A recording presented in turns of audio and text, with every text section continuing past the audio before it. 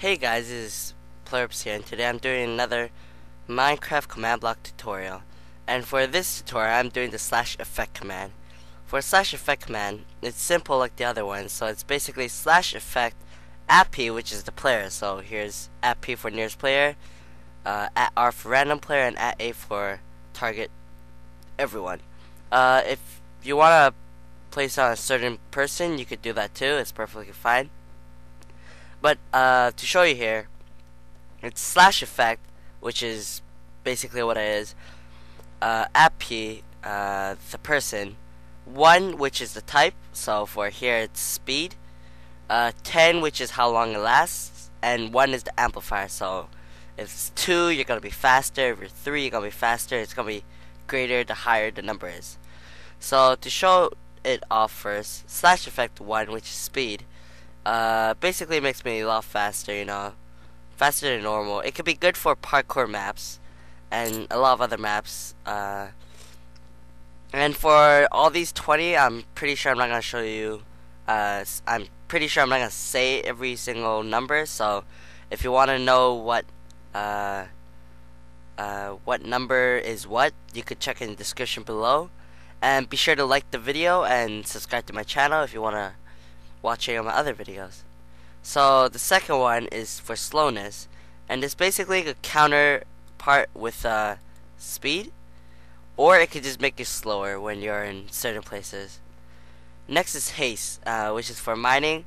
At first I didn't know what this was, so I started doing this, and let's go back to game mode 0. And as you can see, my normal speed right here for mining is actually pretty slow, so with haste, nice and quick.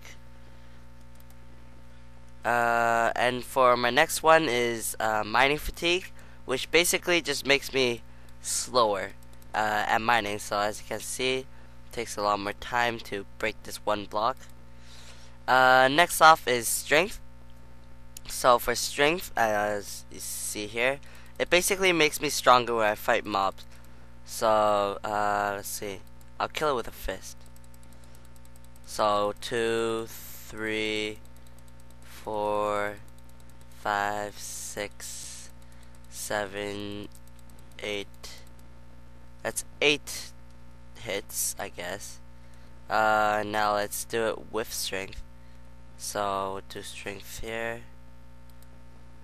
And 1. See, a simple 3 hits will basically kill it. It's really useful. And next is instant health. As you can see here, it basically heals my whole health bar. But when you do instant damage here and instant health, I'm guessing they both do 6 hearts of regeneration and losing when it's amplifier 1. So if you want to kill them straight off the bat, you could just make the amplifier like pretty high for instant damage, or if you want them to be for sure full health, just add the instant health to like amplifier also 10. And next is jump boost, which is the 8th one, and this is good for a lot of parkour maps. Nice and useful here. You could make some 2-block jumps, unlike the normal 1-block jump as you see here. And next off is nausea, which makes it really wavy over here. And it's it could be annoying, but you could use this for like some bar drunk maps. It could be pretty useful. And next up is regeneration, which I will use instant damage on myself first. So instead of having them heal right away, you could just have them have regeneration, and they'll slowly gain back their heart. It's like the healing is like the times when you eat the golden apples. When you see here, there's regeneration. And next is resistance. I'll press this button, but basically it just helps me so that I won't be really that much damage as much. It's useful if you want some person to be really OP. You can just add that in along with other resistance and protection. And next off is fire resistance. So let's do it. Fire resistance. And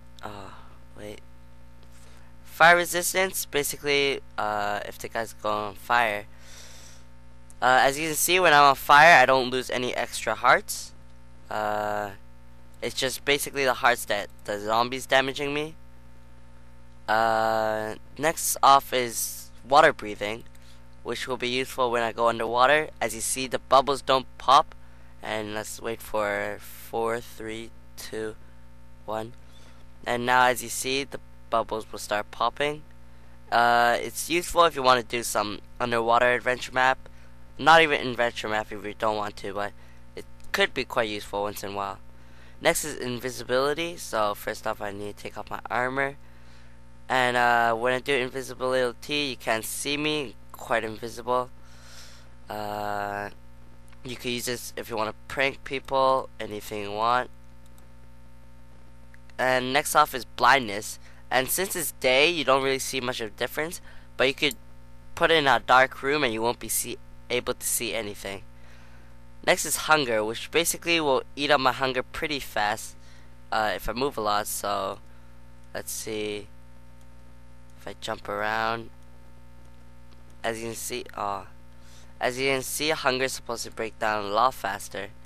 So let's do some instant damage on me. As you can see, hunger quickly fades away. It could be useful if you want to have some zombie apocalypse thingy. Have them all have low hunger. And next is weakness, which is like the opposite of resistance, which basically makes me weaker to damage. So let's put some as you can see, I'm getting damage. Probably looks the same because of all my armor, but it could make someone less powerful. Let's give myself some instant health. And next is poison, which could bring you down a lot of hearts, but it could not kill you. That's a key thing. You could see these when you're killing witches. It could be pretty deadly, because witches could do instant damage on you. And next is Wither, which could kill you, but basically, as you can see, your heart's all black and you're dying basically fast. They're like the Wither in the Nether. So that's basically it. Hope that you liked the video. Check the description below if you wanna see the list of everything. And be sure to subscribe. Thank you.